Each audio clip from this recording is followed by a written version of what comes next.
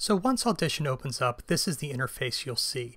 One of the things you need to be aware of with Audition that might be a little bit different from what you would see in some other audio editing software is there's two main spaces that you can work.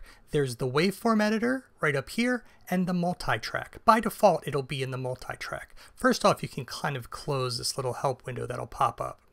So right now we're looking at the multi-track editor.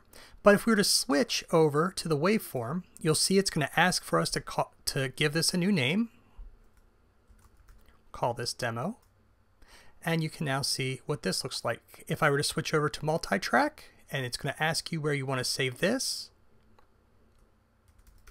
And when you do this, right here you'll notice that it's going to ask where to save it.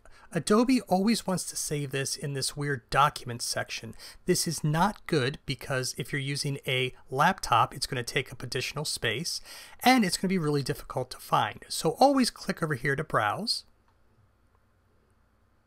and then navigate to the Your Name external drive, Time Hearts, and in this case we're going to put it in the audio demo. So hit Choose. Now we've got that set up. Everything else, the template, the sample rate, that's all great. So hit OK.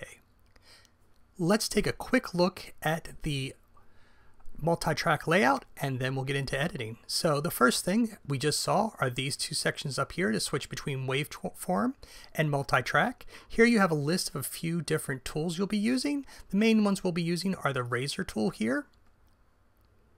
Down here is where all of your clips are going to be. We haven't created anything, so we just have this one demo.sesx, which is your project file. And once again, this project file is only going to basically tell Audition what samples you're using, what audio files you're using, and how to set them up. It doesn't save those samples itself. Down here you've got the media browser, which allows you to basically browse through and find your media. You also have your effects rack, your markers, and your properties.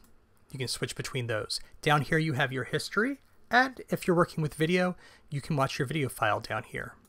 Over in this section you can see that you're in the editor mode, and we've got a few of these different things up here which we'll learn about in a minute. This is your timeline, and these are set in layers, much as you would have layers in Photoshop or in Illustrator. And we can get into what all this stuff does. We can name our track, you can mute it, solo it, which basically means that only that track will play, mute will turn everything off, and you can set this up to arm and record. This is your volume, this is your pan. We'll get down to this stuff with automation. If we go down here, you'll see your levels, which will happen. Let me just set this up so you can see. Now you can see that we've got levels happening here. If we come over here, you've got your essentials and your selection view. I actually don't like all of this additional space being taken up, so I'm going to set it from the default to edit audio to video, which you can see here gives us a lot more space on this side. So that's the basic interface. When we come back, we'll actually start talking about how to bring audio into this project.